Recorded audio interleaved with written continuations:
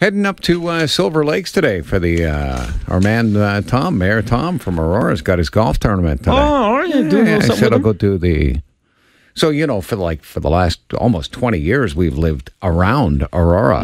Right? We lived when we first moved up north. I'd lived in the city my whole life. So my wife and I, when our Maddie was born 15 years ago, almost 16.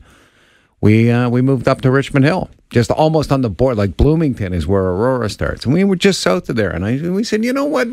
I think we got our eye on that town. Go a little further, and then we moved just to the east of Aurora, and we said we're doing all our stuff here. We're not residents, and then we moved to King City, just on the other side. So we've been south, west, and east.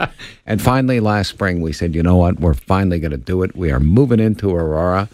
So our man, Mayor Tom, who showed up for April Foods Day. Does he have a nice beard? He does. He does. Very well-trimmed beard. Yeah, I noticed that. It's weird that I remembered that as a... Much like our friend Mr. Garbett, likes to wear a nice vest. Yes, I remember the gentleman now. Well, tell him I say hello. Tom's the guy, so I'm going to go up to Silver Lakes and do that today. Nice to give back to your community. Go hang around, yeah, good people. It is the local community. I like to give and that's back what they guess who they raise money for? Local community. You are absolutely right. It would be weird if you said Syria. Well, or if it was like Chilliwack, BC. Right. Like the Syria whole point would be odder than BC. Yeah, right. You want to give back to your local community. Yes, you do. And it seems that people are more inspired when the money is staying local. Local, like hospitals and stuff? For sure. Like if they had said today, it's the Aurora Mayor's Golf Tournament, the 18th annual, and we're raising the money for kids in Valdosta, Georgia.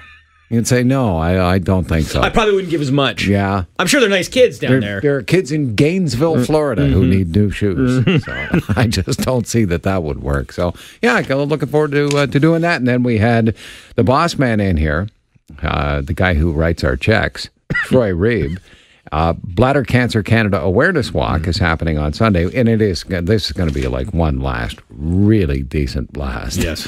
Already, I love social media is just the best, isn't it? Like people attacking Mother Nature. For the hot weather? This sucks, man. The last thing I want is 33 on a Saturday in September. Listen, I think we all, I shouldn't say all, I know I like 20-odd degrees now. Like a day like today is perfect, but enjoy it because it's going to be minus 20 before you know it. You ever seen, where was it? I think it was Australia. It snowed or something. I saw a picture this morning. It said Sydney, and I thought Sydney, Nova Scotia, but it's Sydney, Australia, and it was snow. Have you ever seen snow online today? It's depressing. Yeah. Oh, is it ever? Well, there's places in Canada that had snow over the summer, like when you go way up north. Can't. So we're a ways away from that. But today, tomorrow, Friday, Saturday, and right into Sunday, all looking really nice and warm and sunny.